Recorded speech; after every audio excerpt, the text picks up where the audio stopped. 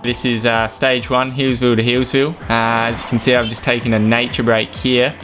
Not expecting I would have got dropped at this point, but I ended up having a bit of a chase on my hands. As you can see, there's the British national champ, Pete Kenya.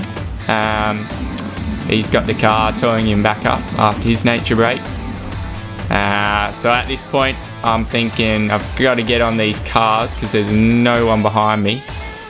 So I'm going full gas and not really getting anywhere because the car's also going full gas. So they're assuming that you've actually been dropped, aren't they? I think they did at some point, or they just didn't care.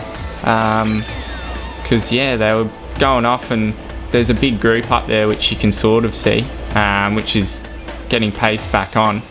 And I'm not going easy here, I'm going full gas just to try get on the back of a car and sort of jump through a few. Down in the drops here, sprinting to try get on the back. Here's one coming past me, so I thought I'd try get on that, but as you can see, that wasn't very successful. And I think yeah, I get a bit of a draft here, and then he realises I'm coming up, so he hits the brakes and leaves a good gap for me. So I've got another chase on my hands here. Through the centre of town, full gas. Hi everyone. Yeah, well, everyone's just looking at me like, look at this fella, he's been dropped, he's in for a rough day, he hasn't even hit the final climb. And I'm still going full gas here. Like there's no time to wave. No time to wave at anyone. Waiting for the school kids on the side of the road. Yep. But yeah, through the centre of town, no time to stop in for a pie, it's just full gas, get back on. Full gas. You can sort of see a big group up there. That's everyone who stopped for a nature break, and I was just a little bit longer than them, which is why I've had this big chase on my hands. Still going, so what are 2Ks at this point? No, it would have been going for a while, and it's a pretty quick stretch of road. There's the attack Team Gusto car, which I tried to get on the back of, so I think I'm out of the seat sprinting here. And didn't really get on the back of it as we go downhill, waving at the school kids. And there's someone who's had a puncture, so I'm not going to get a tow from him. And again, the cars are off. There's one of the JLT guys. I think he just had a flat, so he's going to wait for his car probably and get towed back up.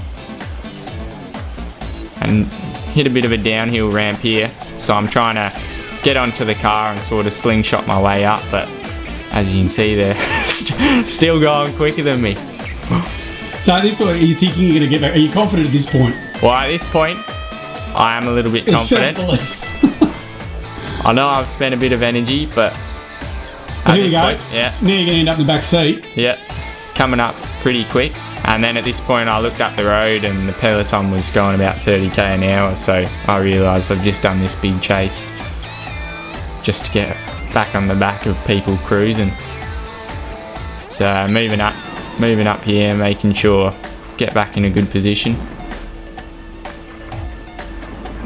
A couple guys taking feeds. So it's a pretty slow point in the race, not that important. But important if you've just been dropped effectively. Yeah, well, yeah, the chase on was important. Could have been tour over right there and then. Alright, so you're now entering the last of the cars in the convoy. Well, we'll take it all the way up till you get back in. Yep. I've still got a bit of it.